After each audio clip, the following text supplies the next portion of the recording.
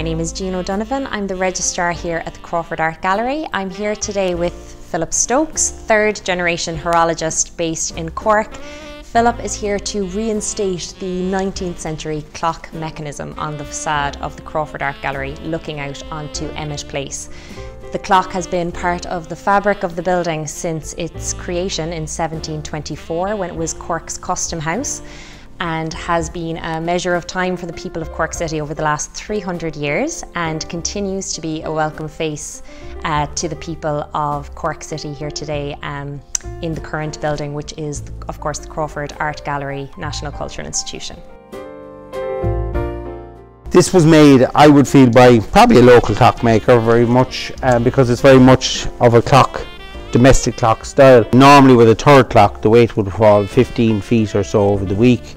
So it had to be designed to accommodate this area. So that's why I feel it's a different, was made for this spot. If you look here, he made these dust covers, right? So the movement is well enclosed. It has little hatches so you can access the movement for maintenance and working and everything. The clock weight has the pulley built into it, so the gut from the clock goes down and runs around this pulley. Now he made it very simply. They put a pin through a lead block and the pulley wheel works in there. The pulley is, the weight, needless to say, at the start of the week is at the top of the clock, and then as the week works on, it works its way down to the ground.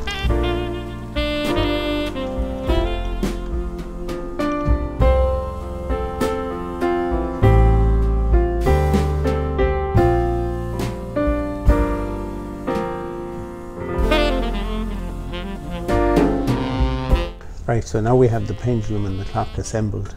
As you can see, the pendulum is driven by what we call the crutch here, which hits this you can hear the tick, and that's the tooth landing on the pallet above, which then sends an impulse here, which then drives this pendulum each way. Every week, or twice a week, the clock will need to be wound with a key. And what you're doing is you're just winding it this way.